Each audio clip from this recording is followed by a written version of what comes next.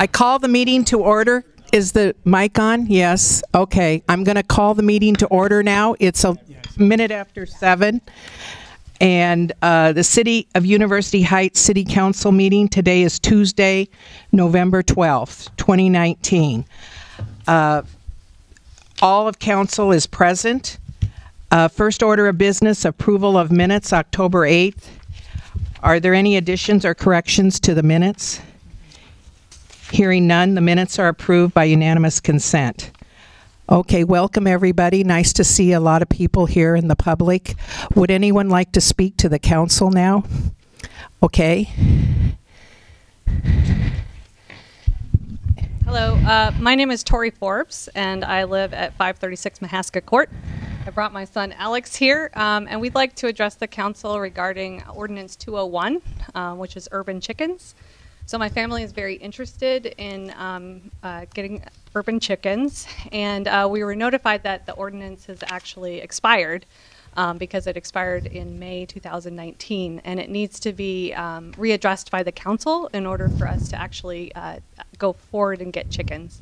So we're really hoping that the council will reconsider and put it on an agenda for a future meeting, maybe in December. We've already signed up for a course as required in the ordinance, which will actually take place next Tuesday. And so my son Alex really wanted to participate in this process and address the council, and so he was hoping he could also say a few words about why he's really interested in this ordinance. Hi, Alex. So one of my best friends has chickens, and I went to a sleepover at his house, and his chickens were adorable, and I really like them. And then also, I've heard that chickens can really, taking care of animals can really help kids, develop responsibility and a lot of stuff like that. And we've already picked out names for them. I know they're not confirmed, but we've thought of some pretty funny names. So we're planning on getting Buff Orpingtons. Okay. And when my mom first told me this, I thought she said Buff or Binktons. So I asked what Binktons were, and she didn't know what I was talking about, and now she's decided she's going to name her chicken Binkton. Oh. It's really funny. That's good. What grade are you in, Alex? 6th grade. I'm actually writing persuasive essays right now in my language arts class. Oh, wow. I was thinking about writing it about chickens, and I learned some stuff about them. And I think it's a really good thing for kids to learn where their food comes from. Mm-hmm. And chickens can really help with that. Well, you can have the teacher watch this on TV, and she can see how persuasive you are. Thank you. Thank you, Alex. Thank you very much. Thank you. It's not on the agenda this month, but okay. We'll see if council wants to put it on for next month. Okay. Thank you, Tori. Thank you, Alex. Would anyone else like to speak to the council? Are we going to need some more chairs, Mike? Okay. Very good. Okay. No one else wants to speak? Okay. We'll go on to Steve Kuhl is here, the city accountant, and he's going to talk about the annual finance report. Go ahead, Steve. First item up is the resolution to approve fund transfers for the year. A little bit of background information into that. From the examination from last year, John Olson had a comment that although the transfers were made, that the council should approve those. All those transfers are transfers from one fund to another for certain legal reasons or whatever. And so anyway, that's the purpose of this resolution. What we're approving tonight is the transfers that legally have to be made. Transfers, first of all, we had a year ago from this date, there was a resolution to transfer $28,000, a loan from the general fund to the TIF fund for seed money for urban renewal projects. Second phase of this is debt servicing transfers. Under the Code of Iowa, general obligation debt has to be paid out of the debt service fund.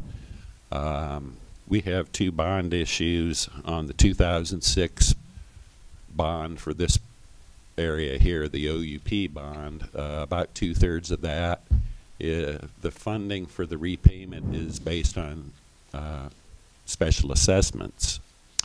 And special assessments have to be deposited into a special revenue account, and so the special assessments fund cannot directly make the debt service fund, so we have to make this transfer over. So what we're transferring over is on the 2016 bond, the total principal, interest, and fees totaled $74,640.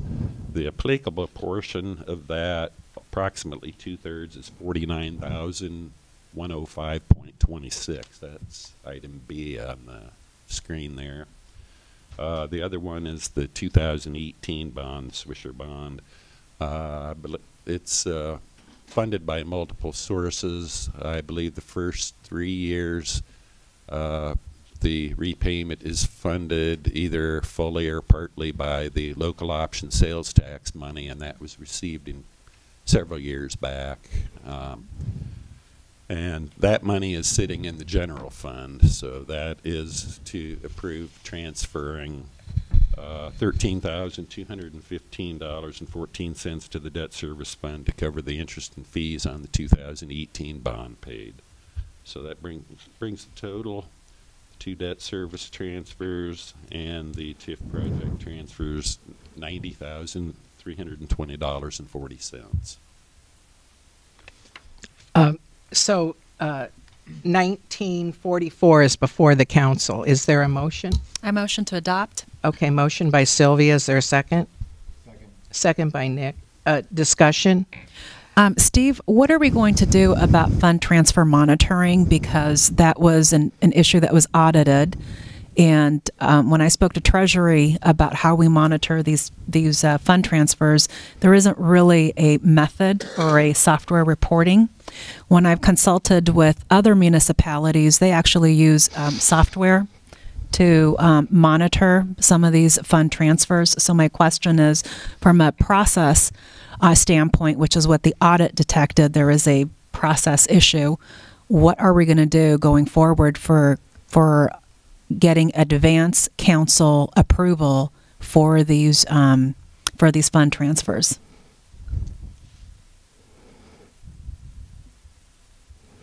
Do you have any software on your end from your CPA firm that could assist with this, or it just depends on what the city's financial structure is, how many funds they have. Right. Yeah. But my question, which is what most of the other municipalities have, is one, the other munis have analysts who are monitoring this, and they use reporting tools to help them project out. So that's why they're able to get ahead of the issue. So my question for us is, general ledgers have actual transfer in accounts. So Some cities make monthly transfers for That's debt right. servicing. That's right. Sinking fund So my requirements question, and so forth. why don't you and I work on a process for December where we will have some type of monitoring in place? Because Olson's comment was, we are seeking post fund transfer approval from council when it's required to be prior. So it's just a timing issue, and so that's what needs work. And I don't know if the Lori doesn't have any way of monitoring this, and I don't know if you have any other way of monitoring this. I don't know which department is better positioned to take care of this. Well, Lori would have the information on that. Mm-hmm. Whenever we do a transfer, we should set it up for the process right then. Right. Right. So something to that effect. So we just have to align somebody. Yeah. Okay. We'll pick it up and we'll get something for December. That would be for the 2 debt service ones. So Mm-hmm. you'd have a transfer like December 1st and June 1st for those installment payments. Yep. Okay, any other discussion? All in favor, say aye. Aye. Aye. It's a resolution. It's a roll call vote. Miller. Aye. Moore. Maher. Casada. Aye. Herbold. Carried. Okay. Now we'll go to the finance report. Yep. Okay. Background of this resolution is the annual financial report required by the state of Iowa.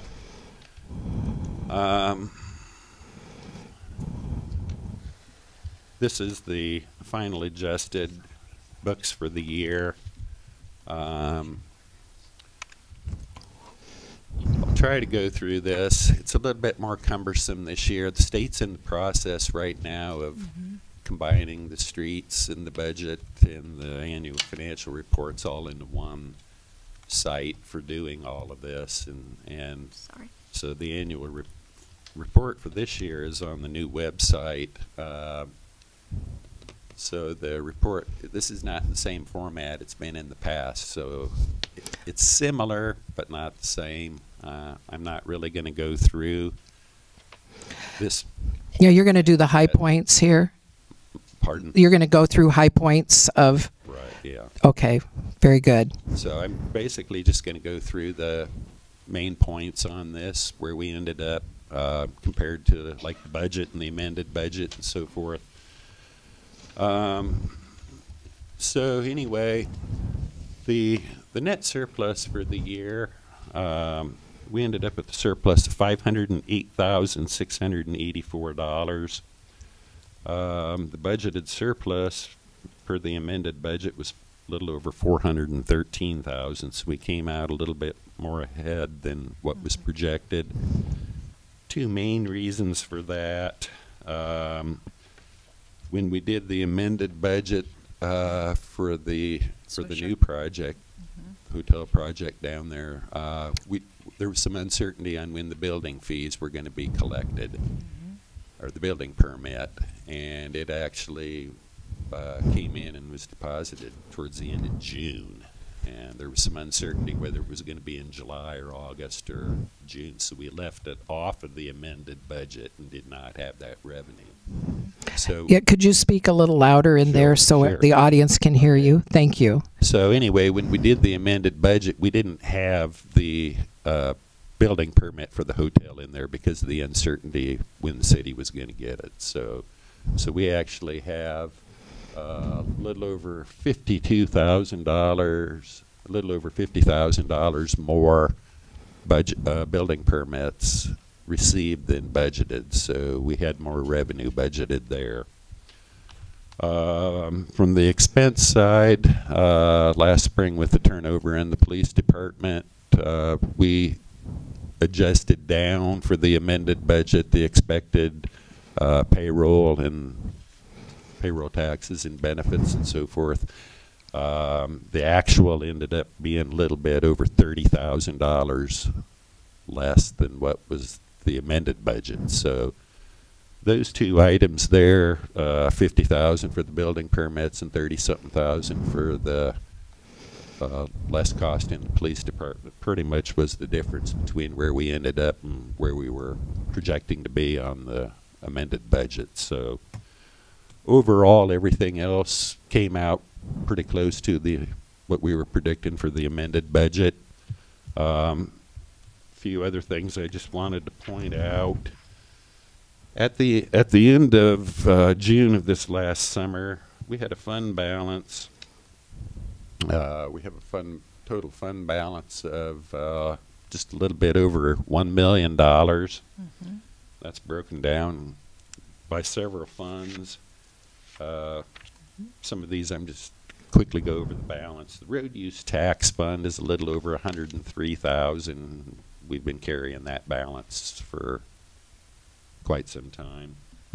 The TIF special revenue You'll have to fund. turn your microphone when Sure. you, Okay. because to hear you. Thank you. Yeah, okay. The TIF Special Revenue Fund has a balance of $28,000, and that's the unspent loan money. The Capital Projects Fund, that's the Swisher Land thing. The gross proceeds from the bond sale, the net proceeds was a little over $550,000. The purchase of the land was about $480,000, and then we had bond, financial advisor, legal fees, and so forth. And so after that was spent, we still have an unspent balance on the capital projects of that project, $38,238. So we have a special balance in the special assessments fund of about $98,500. On the special assessments, some of the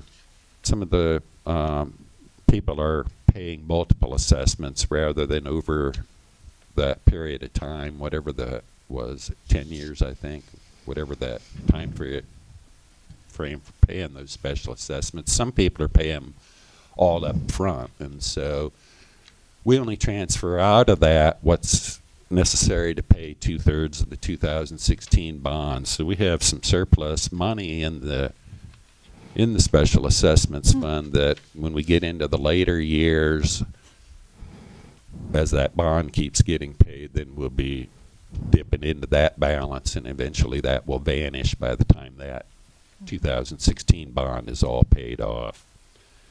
The general fund balance is about $679,300. There's three main divisions of that. The unspent local option sales tax money, $316,829. We have the proceeds from the Olive Court. That was $246,630, which is still in the general fund yet. And then that leaves an unrestricted balance in the general fund of $115,838.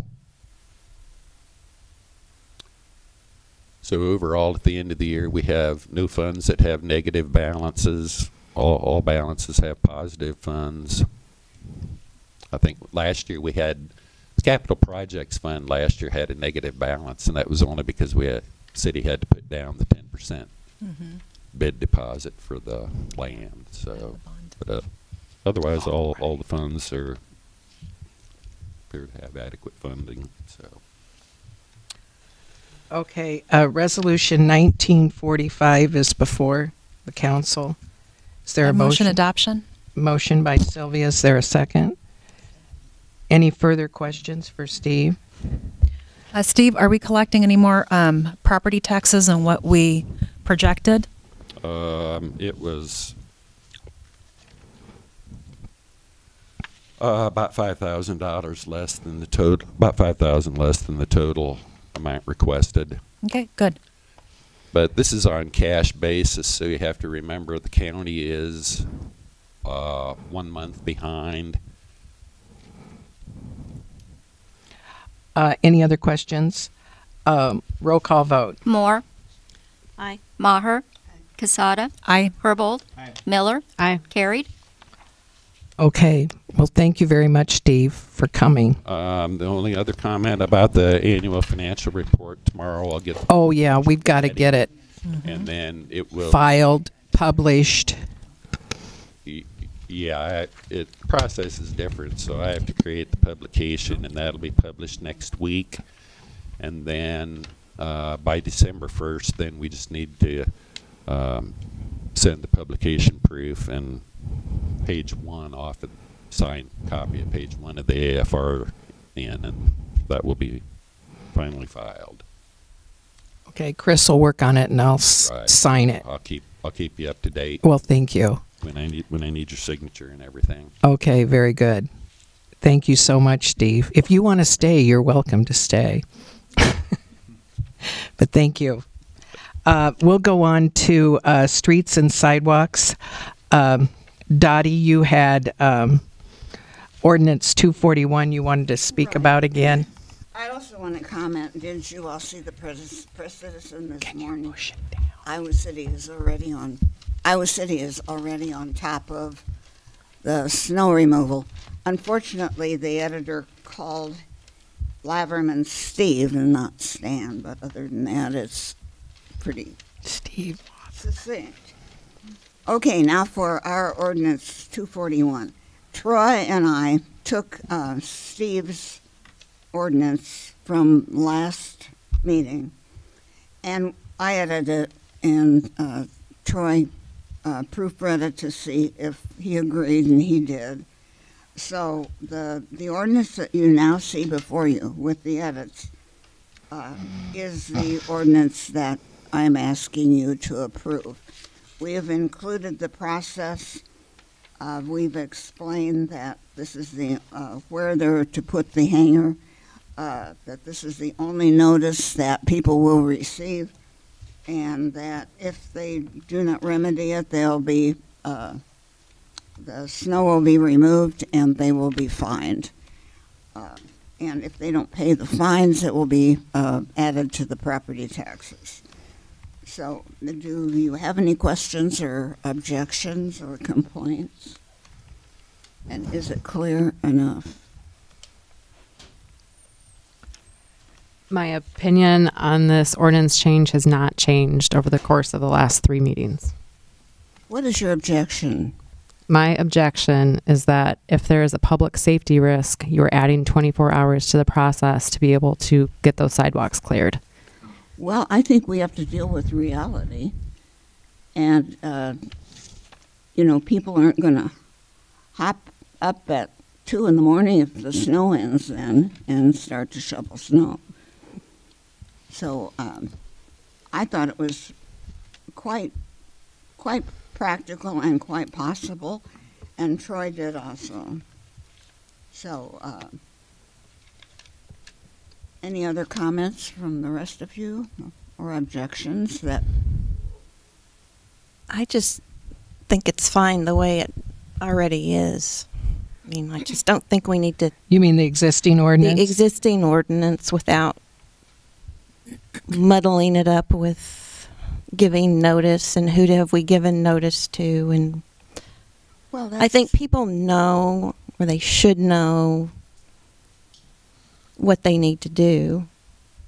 But they don't know, see. And there are many new people in town, new people in Iowa. I mean, I think it's fine as like an internal council policy to post door hangers and give people notice when possible. I'm just saying I don't want to put it on the city that we are required to sit on our hands for 24 more hours should there be a serious public safety risk like the one that I witnessed last winter.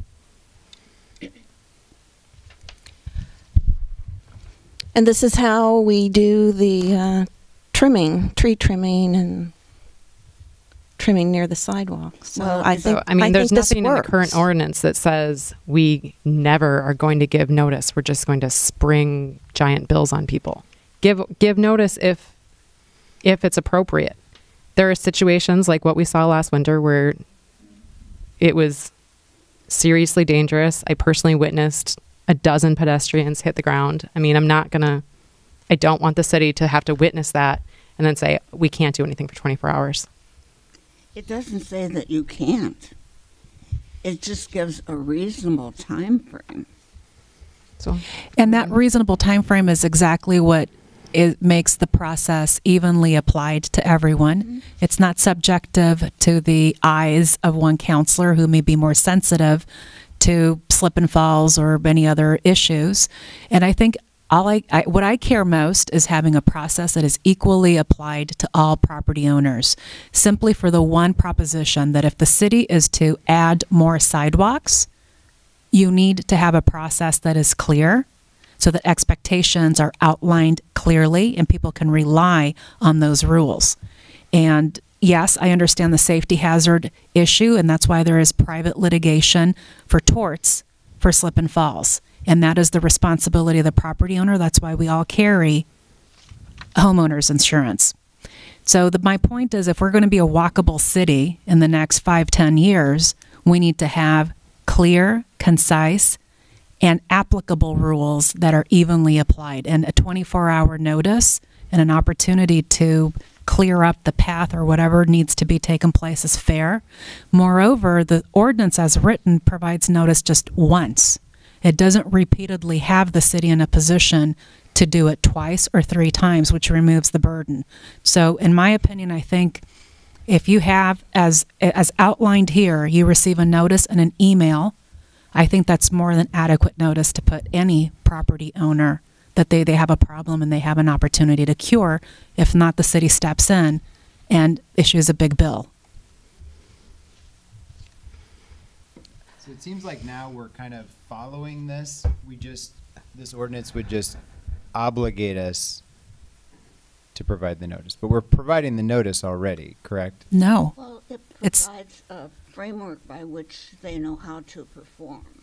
It's my understanding that we hadn't been, it's been a ad hoc process. One council comes in, they remember to put the notice. Another council comes in, they forget.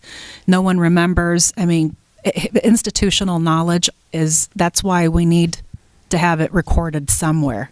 That's not a resolution, but an actual ordinance so that people know where to go. Right now, our city does not provide resolutions, like a lineup of all of the resolutions that have been passed in any particular fiscal year for the city, and I think that's a shortfall that's some transparency and disclosure that needs to happen around that. Otherwise, people are having to sift through the minutes on all of those resolutions that might have been passed or the council packet. But there's no, so Nick, I see your situation where you might be referring to a resolution, but an ordinance is clearly a superior place to place what the rules of the road are for any member of our community. And if I may jump in, as we discussed, Sylvia, since we have the new website, actually those resolutions will be going online. So yes, in the past we have not had those historically, but we will with the new website. And they are always available from the city clerk. Yes. So to say that they're not available is not correct. Well, to say that they're not readily available is my point. And if somebody's looking at the website at 10 p.m., it's reasonable for them to have access to clear, concise instructions on what the expectations are for snow removal. I think they have that right now. Or the ordinance says It's ambiguous. That's why we had that. it's pretty clear. That's why you had residents remove the complaining. snow. That's pretty clear. And think I just wish we could notice people like in the, maybe as part of the rental process or something that just, do. you know, yeah, We just do. that's noticed that they're put on notice at that point. And so if we have It's in the paperwork. circumstances like People have last to like winter- initial that one in particular It in the is in there paperwork. already. Yeah, Okay. I mean, so I'm sorry, I don't really think there's any excuses for people not knowing that they're supposed to clear their sidewalks. We're all grown-ups. You have to be a grown-up to buy a house. What does your research indicate on who? I understand Coralville mails out letters, and Iowa City. What do they do? Dottie, Are you asking me? I couldn't hear what you said. what do other municipalities do around notice? Well, Iowa City does what we are recommending. Oh, okay. Yeah, and it works well. Mhm. So that with every snowfall, it's like a bell rings, and people realize now's the beginning that we have to be alert. And in terms of the legal process, I think you need to give notice if you're going to act, if you're going to enforce something, so that people have an opportunity to respond or react. I mean, you'd be hard pressed to make anything stick. And Dottie, to be clear, this is one-time notice, not Right. every single One snowfall. time for the I whole think that season. needs to be cleared up for the room, Okay. that this is just, at the first snowfall or whenever. Yeah, and it's a hanger that they will hang on the door with this information that this is the one and only notice, and that you have to clean within 24 hours, or there are consequences. The city will clean, and you'll be fined $100. I did see in the chief's report this afternoon that he had one of the officers put notice on people's door. Yeah. That's right, right? Yes, I read that's that. correct. So, I mean, he's And He's Troy doing is that now. Troy, having come from Iowa City, of course, is very much in favor of this process. And clearly, it's very successful, or it would fall by the wayside, because enforcing these things is not easy. I didn't get the impression when I spoke with him that he was in favor of this. He will do what the council decides. I mean, as far as pushing for this, that's not the impression that I got. Yeah, it Well- sounds like he's giving those door hangers without the ordinance. It'd just be that we were precluding ourselves from being able to act. That's what he did today. Yes. He ordered that today, is my understanding. I guess I appreciate the work that's been done on this. I would like to talk to Troy and see if he's not thinking this is even needed.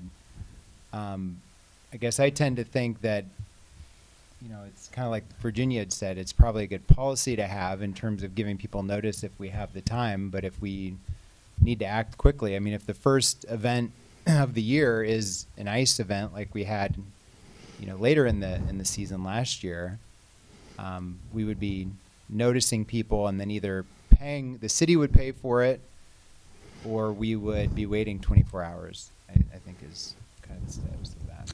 Well, I think people need a fair chance, and it needs to be uniform, That's right. and it has to have limits. It's just like any other law.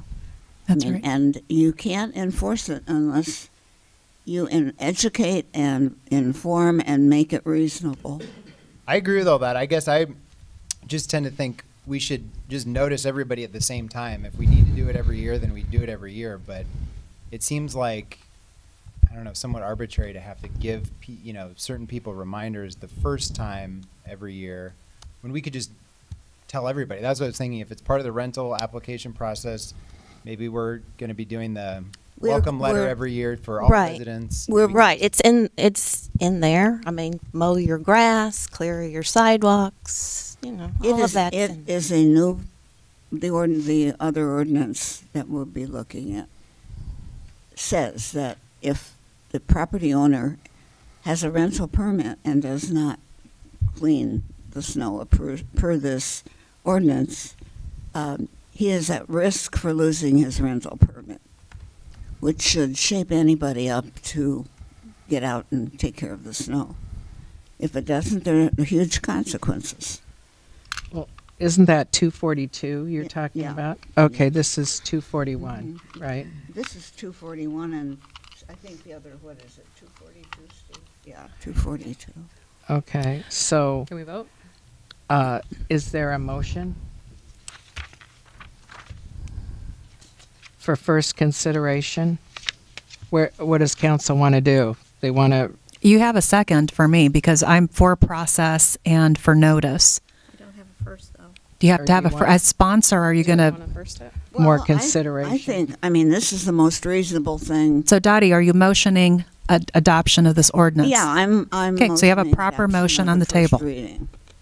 Of first consideration of ordinance 241, amending ordinance number 82 concerning removal of snow and ice from sidewalks and requiring certain notice. And there's a second from Sylvia. Correct.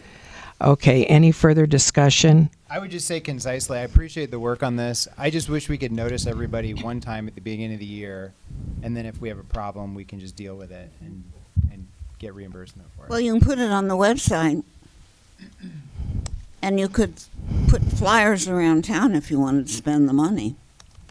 I'm just saying I think we already noticed them through the rental permit process, the welcome. Well, we all could are all, institutionalize that. but we all aren't rental persons. The welcome letter, I think, goes out. We could. It could go in the letter of all new tenants or occupants, new occupants in Iowa City. My final comment is I think these edits to the ordinance are in the right direction. They're providing clear expectations, an opportunity to cure, and I think they promote having a fair distribution and application of the rules and not arbitrary application. And lastly, I think a process like this encourages homeowners who don't have sidewalks now to want to have sidewalks because there is a system in place that's objective and evenly applied. And that's it. And it's also it's a bonus to know that another city does something similar to It's this. very successful in Iowa City, and I would think that would probably be a good omen that we're on the right track. Iowa City has a large staff, which we do not have. Which makes it We more- have a process. which makes it more relevant. It is fair. It is evenly. Troy doesn't think it is, and Troy Well, doesn't Troy's think not it's here to speak applicable. for himself, and so Well, we have we have 5 new staff positions for the PD. I don't see how this could not possibly be part of community policing to look after the safety. So I'm comfortable that some of this responsibility would lie with the I PD. think it's the right step, the first step in the right direction. We've done nothing, and you'll start to hear people complaining because we've done nothing, and then you'll have incidents like you did the other year, where a property owner was passing down the passing down the cost to the tenants and telling them to clean up. So I think we certainly need direction. Is council ready to vote? yes. Okay, roll call vote. Maher, Yes. Casada, Aye. Herbold, No. Miller, No. Moore, No. not carried. Okay, now we have first consideration of ordinance number 242, amending ordinance number 110, rental housing code, to provide for suspension of rental permit if snow and ice are not removed after notice. Steve, do you want to address that? Sure. It might go over better. So this ordinance just says that the failure to remove snow and ice pursuant to the city's ordinance, that it's not a defense for a landowner, a property owner, to say, well, it's my tenant's job in our lease. It might be the tenant's job in the lease. I've told the council earlier that I don't think the council, the city, can prohibit a landlord from passing on that obligation to a tenant, but the city can say that if we assess, the city can't assess the cost of removal on a tenant. The city can only assess the cost of removal on a landlord. And this ordinance clarifies and just says that if the city assesses the cost, it's not a defense to that assessment, if to say that, it's the tenant's job. Furthermore, it provides for suspension of a permit if a landlord doesn't, if the snow isn't removed, and again it says that it's not a defense to say, well, that's my tenant's job. Was there discussion? So failure to clear sidewalks for a rental property is already in our housing code, counts as a strike against their rental permit. 2 strikes results in a reduced term rental permit. A 3rd strike within that period means the permit gets revoked. So you're taking a 3-strike rule for a whole wide list of infractions, not just snow removal, but other things as well, down to a 1 strike on this one issue. I personally think that's much too harsh. And the first time it gets enforced against somebody, you're going to get a landlord up here saying, poor me, I was in the hospital, my mother was in the hospital. They're going to have some sad story for you. Council's going to feel bad and say, oh, we're so sorry, we'll take that back. So I don't see this playing out appropriately down the line. I think we already have a system for this,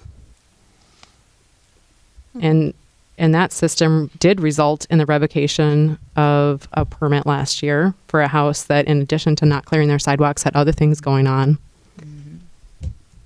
This is just for cleaning sidewalks. Yep.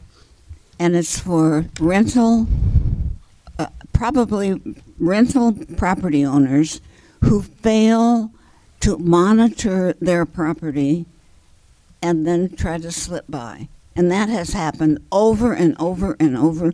And there's no reason in putting this burden on our rental supervisor.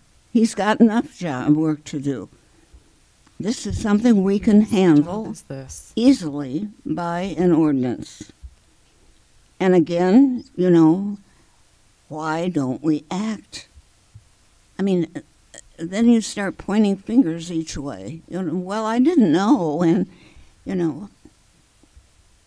So if you want to clean the city up, you do it with ordinances. Mm-hmm. You don't do it with wish lists.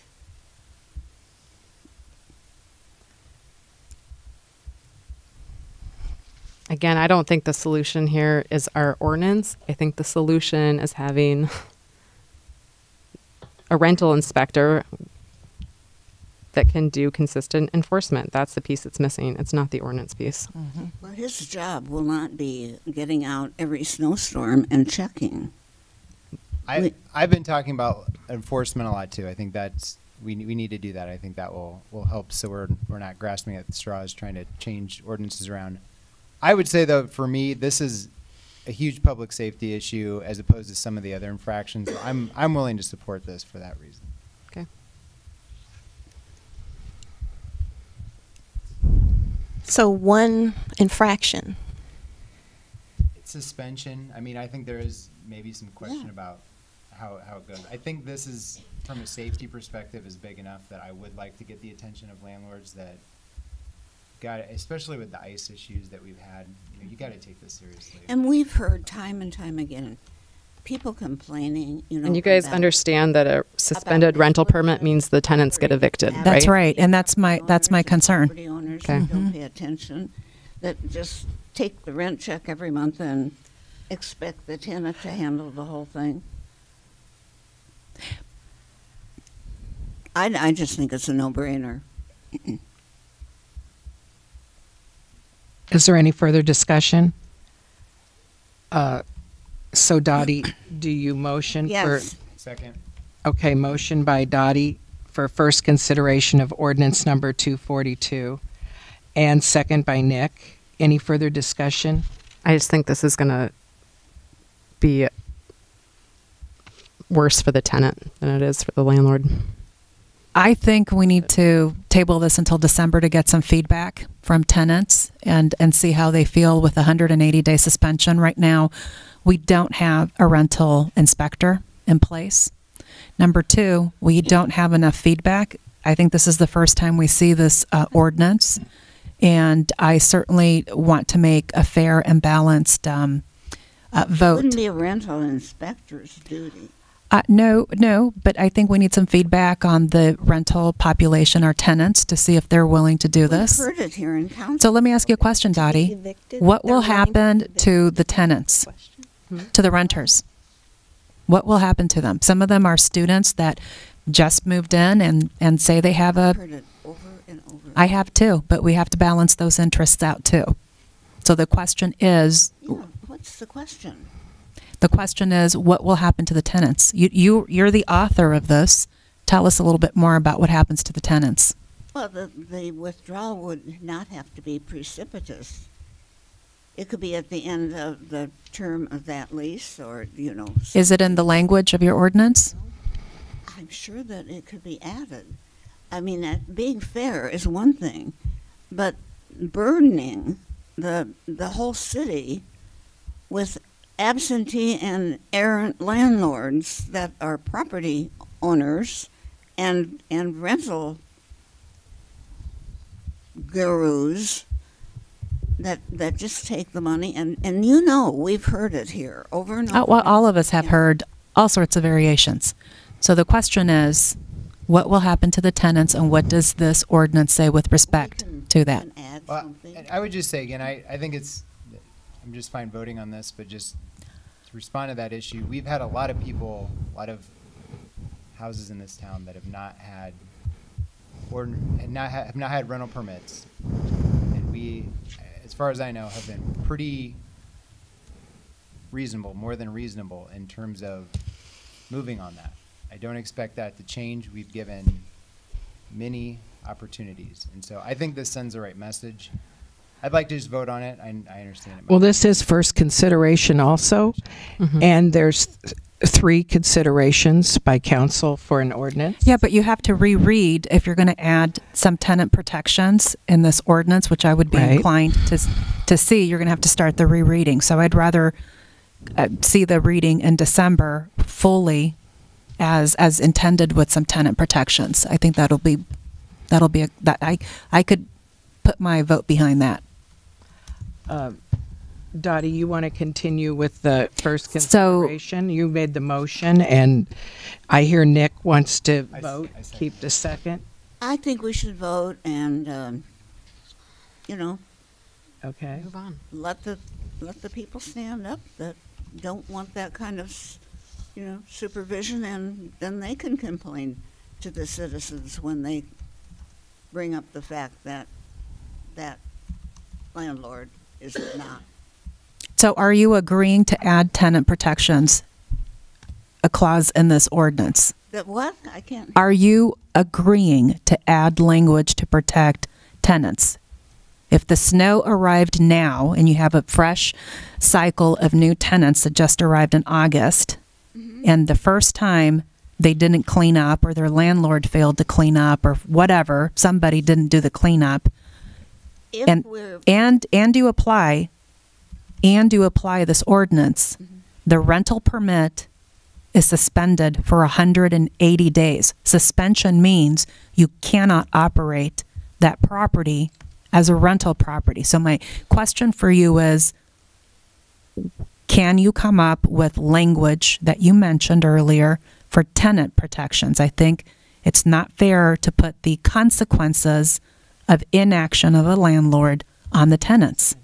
And perhaps that is a better strategy to pursue, is removing something like this out of the purview of tenants and onto the permitting issuing process, that before a permit is issued in University Heights. seems reasonable. I would So- like to get to. The Well, I'm citizens not done review yet. board before 8 o'clock when could we take a vote? on Yes, this, please. Yes. Yeah. Okay, so we're, I'd like to have a vote. okay, and we have a motion and a second. Roll call vote for 242. Casada, No. Herbold, Aye. Miller, No. Moore, No. Maher, Aye. not carried. Okay, now I understand that Kevin Sanders and David Jackson have to leave here like 8 o'clock. And so I want to move to community protection. And Nick's going to discuss next steps of Citizen Advisory Board. And he wrote a report about it. And I know that the chief also wrote a report, and Kevin Sanders had recommended David Jackson And I be just really part of wanted it. to open the floor up to Kevin if we could. Okay, very good. Kevin, did you want to introduce? Say hi. Well, we really can't, the TV can't hear you or see you. The cameras don't move very well right now. Till we get a new, thank you so much, Kevin. Of course, we've been. Let's take it off, that's fine. You can hold it.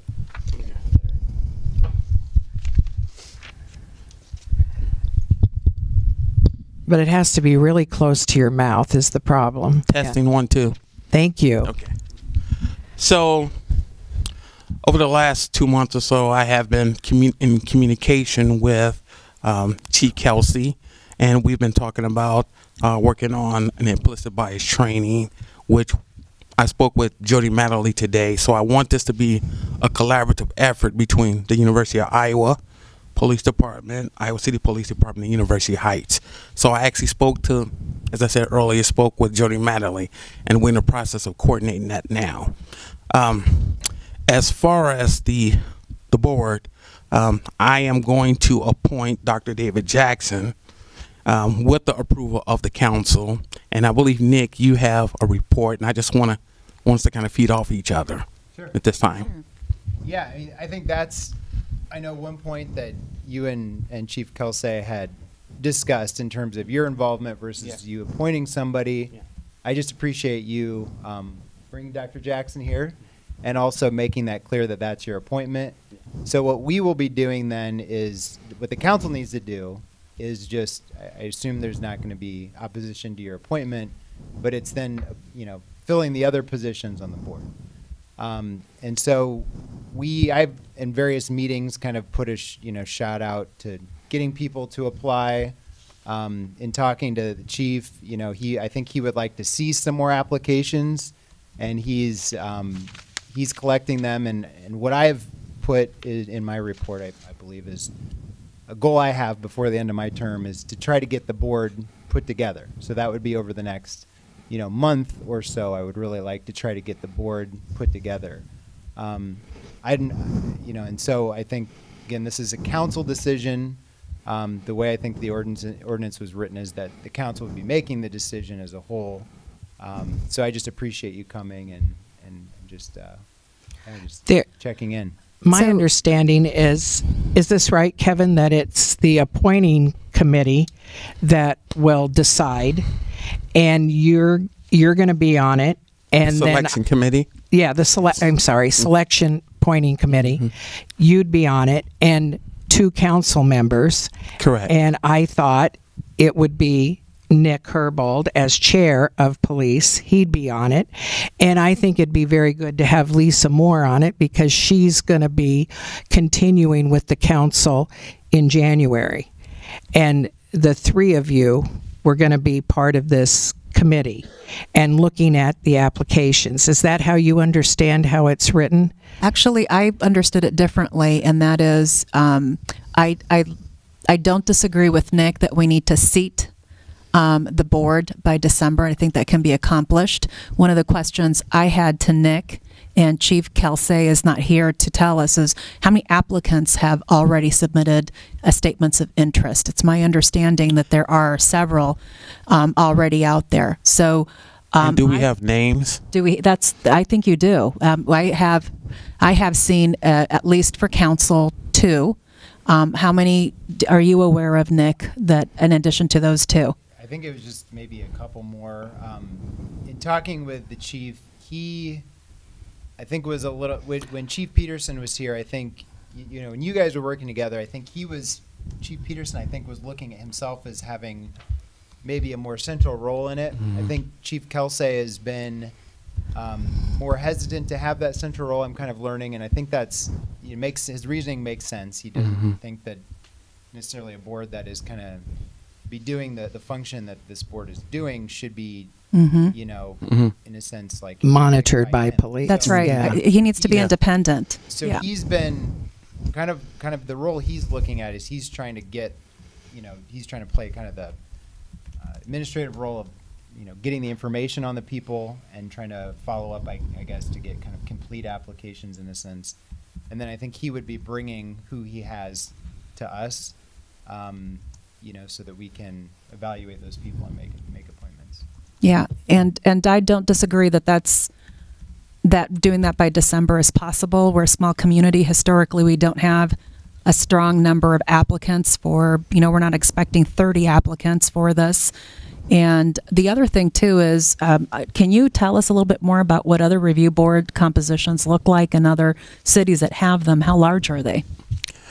The majority of the boards they exceed 5, and so anywhere between 5 and 7, not larger. But the main thing is we want to make sure that the board is diverse. We want to place the emphasis on diversity, coming from a diverse background of advocates. Now, I think that one of the NAACP's concerns is I'm not sensing transparency with the applicants. And I think that would help us if we know this, because I feel like I have been communicating with Troy Kelsey, but I know that he's had some personal obligations that he's had to attend to, but I don't see the communication. And that's what I'm concerned about. I just think that we need to meet and talk about how we're going to get back on the right track, because I have to report to the state president, and I think there's just some concerns right now that I don't know who the applicants are. I don't know how many, and that's a concern. I think one thing to talk to the chief about too is making sure that anybody who submits information to him is okay with information being shared before we do share it. But yeah, at that point, I think that makes sense to be transparent about it. Did you see his report, which came late? Yeah. Yeah. Okay. Because he talks about a Could you process. could you say that? Could you just publicly say what he says in his report? Because I don't have it with me, but Sure, I'll read this paragraph. Although I believe the process should be moved forward quickly, I do not believe the process should be compromised. I strongly believe it should be a fair and transparent process, and one in which all interested UH residents should have the opportunity to be informed of the opportunity, responsibility, and expectations, so they might ask to be considered for selection. I am not entirely convinced this has yet occurred. The ordinance does not specify the specific application process or form.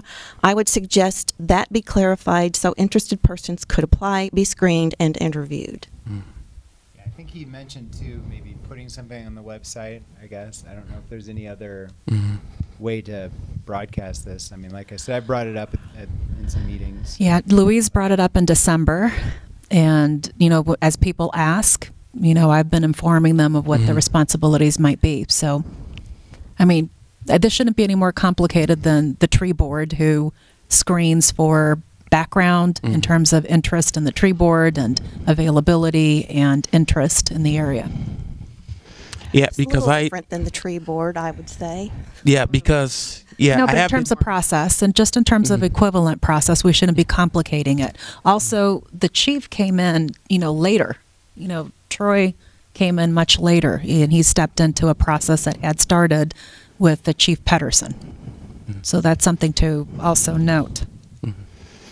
so Kevin, the selection committee is made up of 3 people, is my understanding. Yes, and I have tampered with the idea. I told Troy Kelsey that I would serve on the selection committee if That's I my didn't have another member who had the time to commit to it. And as of today, another member said that he would serve on a selection committee, as well as Dr. Jackson serving on the board.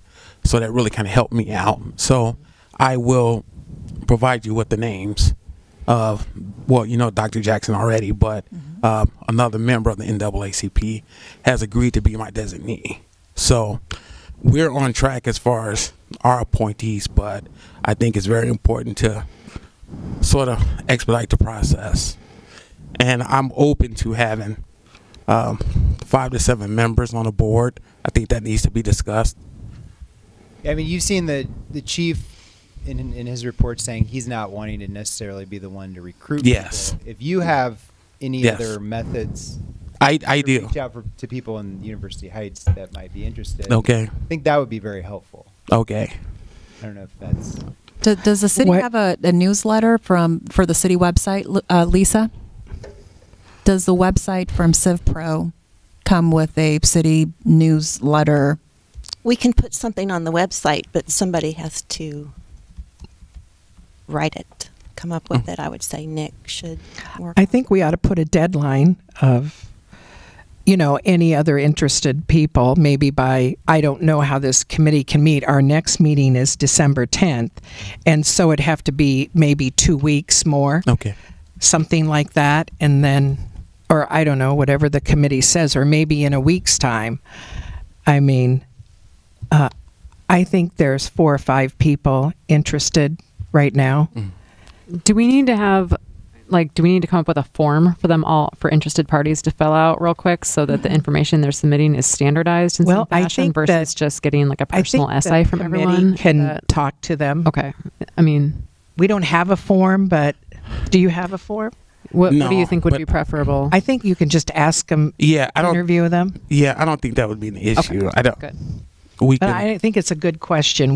Troy and I talked about a form and then said, well, the committee could interview them, or even a phone interview, or whatever they, He provided a link to a. right there. So, He sent it so late, I didn't even I look know at it. was very late. So. And, but he's very busy right now. So it was fortunate he sent that. But, so with the selection committee, you can move forward, and we'll just give a deadline. I mean, if we announce it today on, a deadline of today's November 12th, so we say November, I hate to what would be. I mean, we do have 4 or 5 members that Okay. want to, but I don't think it's been announced to everyone, and I think it's fair that now we're discussing it. Maybe there's some other people interested too, and so I think maybe a week or 10 days would be enough. Maybe. May I request the opinions from the rest of the council members?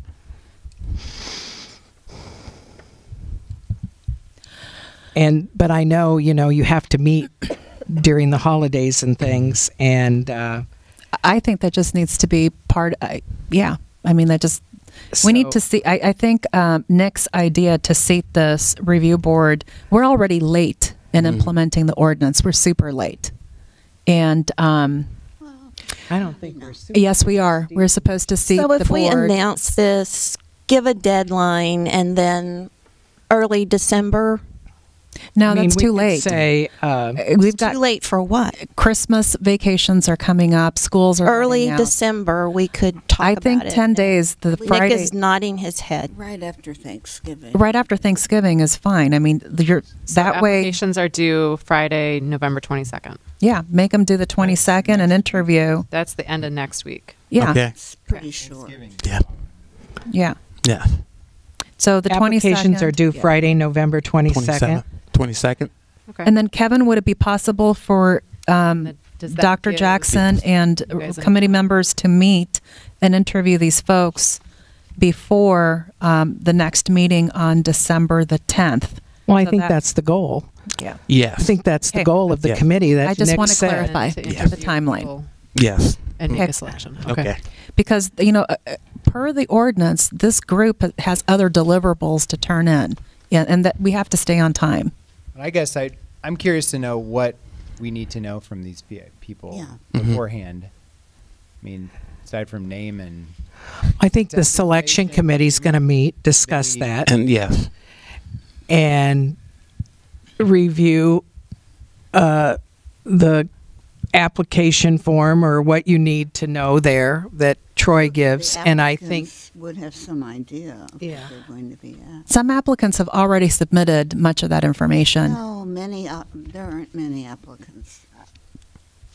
but anyway, let's keep on moving with this. And I think, and you just do the best you can. And if you can't get it done by December 10th, you don't get it done by December 10th.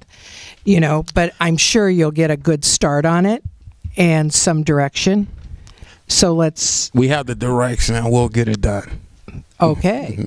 I like that attitude. Thank you, Kevin. And is there a specific person? Like, who's the person collecting these? chief has been. I mean, Okay, so send them Well, to the. it can go to the city clerk. Usually Okay, let's send them to the city applications clerk go to if the it's city clerk. appropriate. Okay. But they could contact me or the city clerk. Okay. And Thank you. I think Troy kind of wanted to stay away from this, so, No, and that's completely understandable. right. And so I'm sure Kevin says we'll get it done. I'm sure you'll get it done. So, do you want to keep on going and talking about your report a little bit? there's really nothing else I need to talk about in my report at this time. Okay. I had raised the issue of the moratorium on rental permits ending right at the beginning of the term for the next city council. January 15th. Yeah. And so I didn't know if this would come up in anybody else's reports or agenda items, but I just wanted to make sure that we understood that and that the new council had notice of that. If we're going to do anything, that we would get that going before next year. Well, I do have something to say about that because at the end of last week, I spoke with Terry Gert, and he said he's willing to be the administrator of our rental program. And I only spoke to him on Friday, and I'd like to work out with him and bring more information to the December meeting. And if that's okay with the council, Yeah, that'd be great. work towards that, okay? Yeah. Will you have a job description of what it means to be administrator of the program ready as well? I think that would be very helpful for the conversation. Okay. Well, I'm going to work out the details. So I'll bring that back for December. Okay, thank you.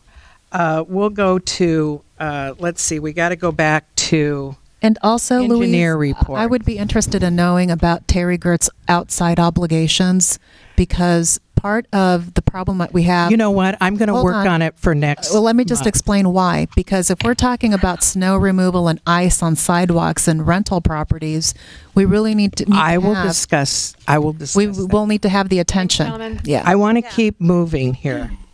Okay, engineers report. Okay, Josiah, sorry. Yeah, go ahead, sorry. Maybe we can get this meeting going a little quicker now. Okay. Thank you. I submitted a written report. It had a couple items, which I'll touch on briefly. Your MS4 permit, the renewal process, all your public notices have been published and approved and sent back in. The permit's been paid. As I noted last month, the DNR had one addition to your permit, which I included in the written report, and it's fine.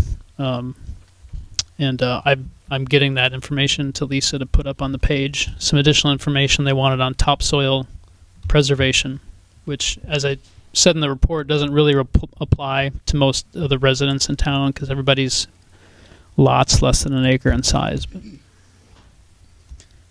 attached to my report was a schedule for the Olive Court improvements, and I will just bring up a couple quick dates.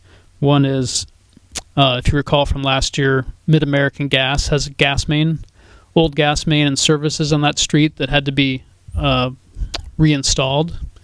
And since the project was put on hold until next year, they're going to get started on that later this month. So they'll get their new mains and services into everybody's houses early, which will be very helpful. The other thing I wanted to point out was that we applied for funding last year through the Iowa Department of Agriculture Urban Water Quality Program, and there were a number of reports a year ago of that process, and we weren't selected, and reasons why. But she contacted us again and said, "Hey, we don't have much interest this year. Will you resubmit?" So I'll work on getting that application updated and turned in. That's great news. Good. Thank you. The last item I had was the pavement markings, and just up on the screen that the last line segments on Melrose were completed mid last week. Okay, thank you. Okay, any questions for Josiah? Okay, very good. Thank you, Josiah. Nice. 2 minutes. We'll go on to Mayor's report, and I just wanted to announce that any resident interested in serving on any city committees, for example, Board of Adjustment, Community Events Committee, the Tree Board, or the Zoning Commission, contact me November, December. Thank you very much. Do you have openings in those positions that the public should be aware of?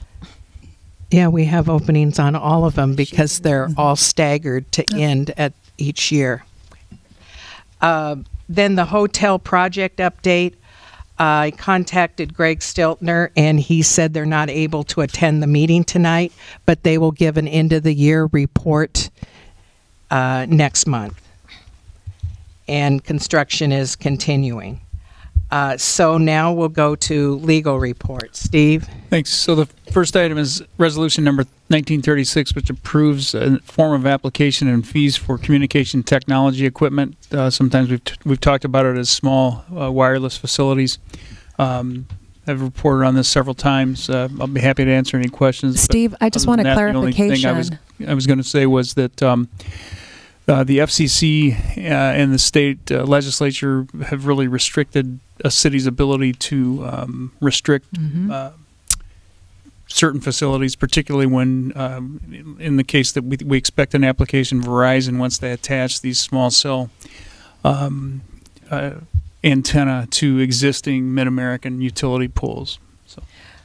I have a question regarding the application and fees of Resolution 1936, and I just want to make sure that the city staff time incurred in the process of reviewing and communicating with any of these applicants is charged back to these applicants. Is that? It's not part of, I don't think you can do that under the ordinance or under the state law and the FCC order as such. The fee that is specified, I think, is $500 per. 5. Yeah, for up to 5 separate structures. And that was the attempt. To cover those costs? Yeah. Okay. How? But Let me ask Josiah. How long do you anticipate an estimated review process time for any of these applications, Josiah?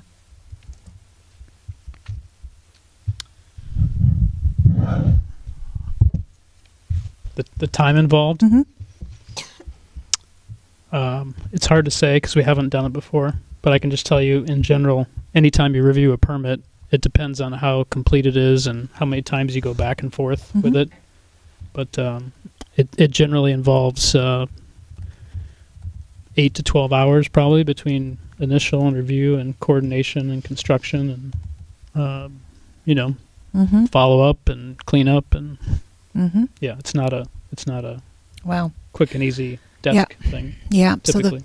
So it looks like city's going to be picking up a lot of that fees. Okay. Consideration of resolution number 1936 is before you. Motion adoption. Motion by Virginia. Is there a second? I'll second. Second by Lisa. Any further discussion? Roll call vote. Herbold. Aye. Miller. Aye. Moore. Aye. Maher. Casada. Aye. Carried. Okay. And then Steve, you can Thanks. keep on going. Okay. The next item is resolution number 1848. This is the resolution, excuse me, thank you, 1948, that the resolution that would approve the city making an internal advance, sort of a loan to itself, not unlike the one that you just approved the fund transfer for from last year. This is so the OUP TIF, as you may recall, it's called a rebate TIF. So that means no funds flow back to the developer or to anyone else until the funds are first paid by the people that pay taxes, the owners of OUP, not including the city, because the city doesn't pay taxes on property that it owns. So of the tax dollars collected from OUP owners, commercial and residential, then the development agreement with the OUP developers provides that the city may return up to 95% of that in the form of this rebate TIF. The 95% of it is your next resolution. The 5% of it that remains is the present resolution, 1948. The city council last year amended the urban renewal plan to include some particular projects: Melrose Streetscape, Melrose panel replacement, and Olive Court reconstruction. And so what this resolution does is it authorizes the treasurer to move funds from the general fund to those urban renewal project funds, and then use the TIF money that will come in starting in 2020 to repay the city. That's what it is. Okay, number 1948 is before you. Is there a motion? I'll motion. Motion by Lisa, second by Dottie. Okay, any further discussion, questions? Yeah, this is the resolution that defunds 100% all schooling obligations from the TIF district, and I disagree fundamentally with that. This is not the time to be defunding our schools. Any other discussion? Okay, roll call vote. Miller. Aye. Moore. Aye. Maher. Casada. No. Herbold. Carried. So then the next resolution, 1949, is called the annual appropriation resolution for the OUP TIF. So what this says is that based upon the developer's worksheet, which I sent around to the council, the developer calculates up the assessed value of property as determined by the Johnson County assessor effective January 1, 2019 in this case, and then goes through a formula. There's a rollback, and then comes up with a number that is multiplied by 95%, and submits this to the council, which the developer has done. So the allocation, the appropriation, I should say, for this resolution, it's effective next year because of the way taxes are paid. But the amount of it is $677,753 $1,000. As noted in those documents, the assessed value of the property is something in excess of $45 million. I think it's fully assessed at this point. And then the resolution also then authorizes the TIF collection of the internal appropriation that the council just made by way of its resolution 1948. So that's what 1949 is. Steve, one question for me. Yep. Would being an owner over here, do you think that impacts any, I'm trying to think if there's a conflict of interest anyway in this. Mm-hmm. You get a benefit. Mm-hmm. Well, and you also, don't get any benefit. you recused yourself from the last one. You pay your tax. Anybody who owns it pays the tax. The developer gets the benefit. You don't. That's why I didn't. Yeah, I think announcing it, I don't think you have a strict conflict of interest that would prohibit you from voting. You know, if you feel you do, obviously that's your decision to make. But I don't see it from a legal standpoint. I'll just abstain just in case. But it's a caution. So 1949 is before you. So moved. Adoption. Motion by Virginia, second by Dottie. Discussion. Yeah, this is the resolution that we have much more information from Johnson County assessors as to the value. So initially, I want to remind this council that a $4 million gap was identified in 2014-2015, for which started down this terrible road of handing over all of this amount of money at the expense of residents throughout our city. And as more information from Johnson County assessor values are coming out, there's some mathematical issues of supporting a gap of $4 million when this building was assessed after completion $2.5 million. So I'm really concerned with the new information coming out of Johnson County, and so I still continue to not support this TIF allotment, and this year for vastly different reasons than the years prior in which I have voted against it. Is there any other discussion? Roll call vote. Moore. Aye. Maher. Aye. Casada. No. Herbold. Miller. Aye. Carried. Okay, you have one more. Okay. Okay, so the last one is somewhat ministerial, but in any event, it authorizes the filing of a report that's required by Iowa law concerning various of the TIF matters that you've just discussed. Actually, this report concerns the calendar year 2019, so it's more of the things you did last year. But it's just the filing of the report to tell the state of Iowa's Department of Management what's going on with the TIF district here in OUP and in University Heights. 1950s before you. Is there a motion? Motion by Dottie. Is there a second? I'll second. Second by Lisa. Okay. Discussion. Roll call vote. Maher. Casada. No. Herbold. Aye. Miller. Aye. Moore. Aye. Carried. Okay, very good. Any other questions for Steve? Okay, we'll move on to the clerk report. Chris, you have a couple of things, or one thing maybe. As soon as I'm done writing. Yes, thank you. I sent out my updated, my clerk report and the updated building and rental permit spreadsheets. In addition, I have 2 items under my name, and I'm trying to find them. Here we go. The first one, consideration of resolution number 1946, I would actually like to defer until the December meeting. Lori and I need to get together to finalize that. We are updating the names of our investment companies, banks, et cetera, that we are working with to have that ready for the city.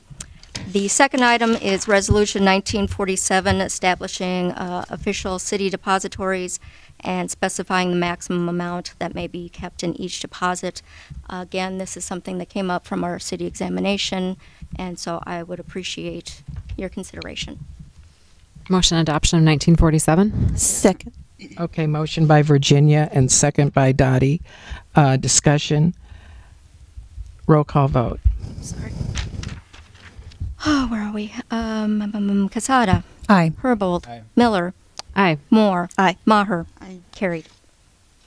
Okay. Is there any other questions for Chris? Okay, the treasurer's report, that was circulated by Lori, and she also included the warrants. Did everyone get to review them?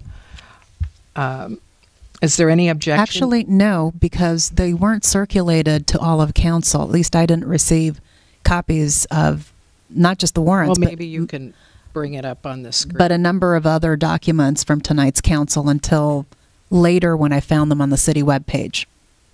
So there was either I was completely overlooked in the circulation of these documents, but they're all of them and consistently except Chris's and Chief Troy Kelsey's report. Those were there along with Steve and Nick's. But So it says to staff, council, and Troy on Lori's email. okay, then it's probably somewhere else then.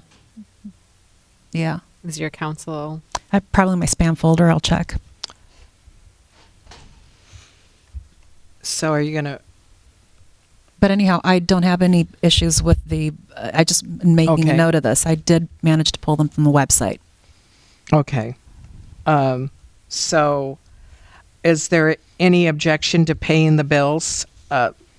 Hearing none, the bills will be paid by unanimous consent. Are you have any questions for Lori? Okay. We went through community protection pretty much, I think. Okay, yes, including reading Chief's report, so that's good. So we'll go on to building, zoning, and sanitation. And Our next round of leaf vacuuming will be done by Quality Care starting Monday, November 25th. Hopefully, who knows what the weather's going to do. I don't know. This is vacuuming, you said? it'll probably be it'll 80 be degrees. It'll be the last round this fall. Okay. I think they finished on Thursday. You know, they didn't start on that Monday, and they finished Tuesday, Wednesday, Thursday, so that went better than last year. Yeah. I didn't Don't you mind that think? they were, and I didn't mind that they started a day late because a lot of people actually did rake on Monday, and they would have been missed otherwise. So Okay. we'll see what the weather does. Yeah. That's all I got. Okay, so now we'll go to Finance Committee, and Sylvia, you had first consideration of ordinance number 244. That's right. And it's my understanding late in the evening that you contacted the Representative Letchen Rayland from Chains Interrupted to Council. Yes, I talked to her. Hold on. And I understand that it's because part of the information is still outstanding, which is part of what's in the minutes, and that's fine. That's not a problem. As my information provides, the ordinance hasn't changed. I haven't received any feedback from counselors on what should change or what shouldn't, but we did manage to get information on the Marriott's present policy. So I want to reiterate to this council and to the public that Marriott, it's a corporate prerogative for them to have anti-human trafficking training. It is nowhere found in our PUD agreements that level of employee training will take place. My biggest concern is that we have a stadium, it's a sports facility complex, we have a hotel across from it within very close proximity, and there is a risk factor that I think we are well served in preemptively trying to mitigate and manage for two reasons. One, nowhere in the hotel documents does it say that they have to stay with Marriott.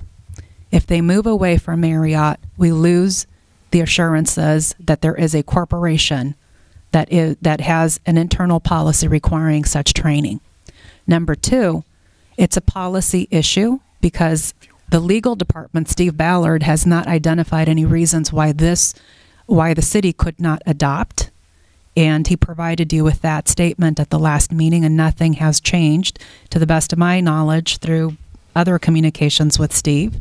And as a result, it is a forward-looking ordinance to ensure that when this hotel comes in, that it is in place. as I was campaigning this time around, many of the neighbors around that area are still a little bit in a shock that there is a hotel next to them. They didn't realize just how big and such a big presence it is. And it also reminded me that part of this conversation began with one of our police officers who is no longer here on the force with us. He moved to Dubuque. And his biggest concern from his perspective was exactly this, trafficking. And trafficking under Iowa law pulls in a number of different criminal scenarios, not just the ones that Chains Interrupted identified. And as a result, I think that that is a policy issue squarely within the body of council's prerogative to take action.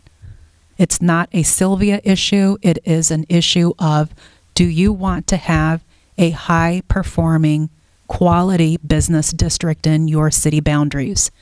And this ordinance moves in that direction. It's consistent with what the Marriott practices are. And should the hotel ever debrand away from Marriott to another brand that does not have this social commitment, your ordinance is already requiring that they look for a substitute provider to train. And you heard from Chains Interrupted that they provide this freely and gratuitously to those interested hotels and motels that want this training. I want to say that when I talked to Lenchen today, I told her that I apologized to her. I said, as you know, at the last meeting, and I'm going to read from the minutes here. First consideration of number 244, mandatory training for the detection and reporting of human trafficking, was deferred to allow Lenchen Rayside, co-founder of Chains Interrupted, time to research model ordinances and meet with city's officials and interested parties. I apologized to her that I hadn't contacted her after the meeting and got that done by November. I told her that this is what the council wanted to do and that I didn't want her to waste her time coming tonight when we hadn't met. And this is what the council decided. Has anything changed with the council? Do you still want to do that? And I told her, I don't think December looks that much better, but I think as we move forward, we still have 9-10 months before the hotel opens, and that this could be addressed as we move forward later on down the road. Sure. And so that's why I didn't have her come. From the Marriott, so it's a Marriott. So. And part of meeting with city officials and interested parties was probably the police chief and the hotel developers and anyone else interested. So I still think we should continue, as the council said in October, and do that. I just didn't have time to do that this past 4 weeks. Well, why she couldn't show up and provide with what at least she has information for some of the questions that we're being responsive for, I think that would have been. I told her she could come to any meeting she wanted to. The meetings are open. Well, she could come to any of the meetings. I just didn't want to waste her time. The Supreme Court today said that they are very, very, very interested in, the citizen, the DACA students and the DACA people who are recipients of that protection, and that they're super interested in being helpful, but they're letting the Trump resolution executive order stand and pretty much deporting everybody. So for me, this is we should have allowed a continuation of this discussion with whatever information we had. We know that Troy Kelsey, our chief, has been away for personal matters and celebration matters, right? There was a wedding and there's now a funeral, and I'm sorry about that, and that was part of it. But I think at the end of the day, this council should have moved forward with some information, at least collecting information. And getting a phone call this late in the day and not having at least me involved, I mean, come on, Louise. It just, the perception is otherwise, and it looks to me. I don't want to discuss perception with you at this point. Optics is everything. So all I can tell you is, was there anything on the agenda about her attending? No. This is good. there This is was good not. enough. I reached out to her. So- I didn't know she was planning on coming. You didn't even say it in your report that she was coming. Council requested information at the And, last council meeting. So, I think it's Want fair. to move on with agenda Yes, items please. from I mean, now on. I'm comfortable letting the next council Okay. take this up too. We don't have time left in this term to do 3 readings. They're going to have to do a reading on this. The They can, Marriott but there's nothing covers that stops this council from topic. beginning the readings.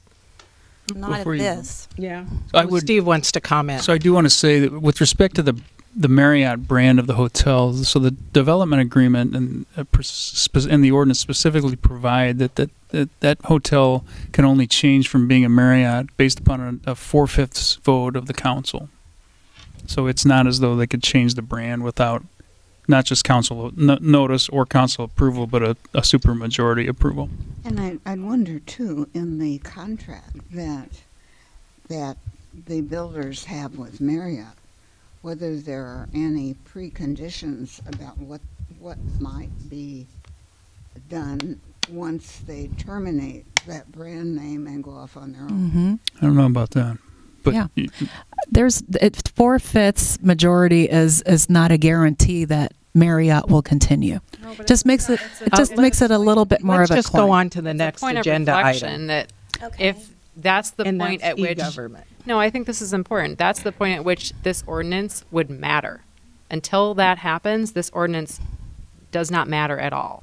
It's And not. so- It's not that it doesn't matter. And It so I'm does. just saying It that operates no differently than what they're doing right now. So it's not. Except the city is involved, and the city has to do work. No, it doesn't. so I'm just saying Really? there's a stopgap there that the Marriott You still can't have to change do hands work. without it coming to council attention, at which point council has a chance to put in a human trafficking ordinance should it so desire. And I think it's So a you're good idea. making our council a reactive council instead of being proactive. Yeah, Virginia's right. As long as there is an opportunity. I just don't like doing things that aren't necessary. Discuss it at the- I'm sorry you don't feel like protecting people Okay, as let's a go on moral to the next imperative. agenda. That is That's not not what she the part said. that I That's don't not think what is anybody necessary. said. Let's go on to the next Oh. agenda item and finish this. Okay, now that's Lisa, your report, Written. which was very interesting on all the different people that are interested in University Heights website. Thank you. Are there any questions for Lisa? Yes, there are. In the course of the last few weeks, a number of people have been complaining that there are broken links, and some were concerned that the city invested quite a bit with Broken links from where? broken links from old records or old links that they were used to hyperlinking. So there. Well, do you not think there would be broken links with a new website? No, but hold on a minute, because some of these people seem to know what they were talking about when it came to website design, and that is, have what not exactly contacted me. was the obligation of Wouldn't they Civic do Plus? What exactly is the obligation of Civic Plus to restore some of those broken links? Some people opined that in their experience, that Civic Plus should have had a cleanup process of relinking some of those broken links. Are you So- providing me with the links? I'm asking you. Are you what- providing the links so I can see what you're talking about? I don't know. I'll have to go back and ask all of them. There's several residents. I know not that just your one. campaign material had broken links, but that's not Civic Plus. That's, you know what? We're not talking about me. We're talking about the work you did with city money, and that is broken links You're not are part of providing your work me. product. You're not providing. So my question to you is, what type of work was Civic Plus supposed to do for purposes of restoring? When they transferred over documents, what were they supposed to be restoring along the way? So I can go back to all of these people and actually, why don't you send out an email asking the public to provide you with feedback on? How would I send out an email to the public? I would ask that any citizen who may be watching this, listening to this, reach out to either Lisa or myself with examples. Please Broken send them links. to us directly so that we can look into this and see if maybe it's on their end and it's what they've saved perhaps in error versus something that has to do with the website. So please contact us via email, give us Sure. a call, etc. Yeah, it Yeah, sounds like I mean, when you if do there it- is something- when you do a So- website overhaul, you have totally different paths, and some of those old paths I think are Mhm. still out there saved in search engines or whatever. I don't know exactly. Well, if somebody has, if somebody has a document that has a link in I it, mean, I think yeah, that's it's not. common, and you Yeah. you have a new. It's you know, not framework something to your that. website. It's not directly tied to any provider, internet provider. At the university, this happens all the time. We just need people to tell us if they have something. It's either on their end of what they've saved for a link, or it's something that we need to address. Personally, I would like to hear this from citizens so that we have examples. Yeah. And personally, I will go ahead and collect them too. So if they don't feel comfortable reaching out to either of you, I will go ahead and pass them I on. would hope that they would feel comfortable reaching out to the clerk because we just want to provide good information. I do too. That's why I'm raising the issue. Well, I appreciate you raising it, and I would like them to reach out to us because we've been working on the Did I send you all website. the stuff for like Christmas pickup and all that stuff? The average schedule? Yes. Okay. It's Great. on there. Thank you. Do you have anything It else? will be on there. Do you have anything else, Lisa? No? I do. Okay, not. thank you. Is there any objection to adjournment? Hearing none, the meeting's adjourned by unanimous consent. Thank you very much. time is We'll it? see you on December 10th.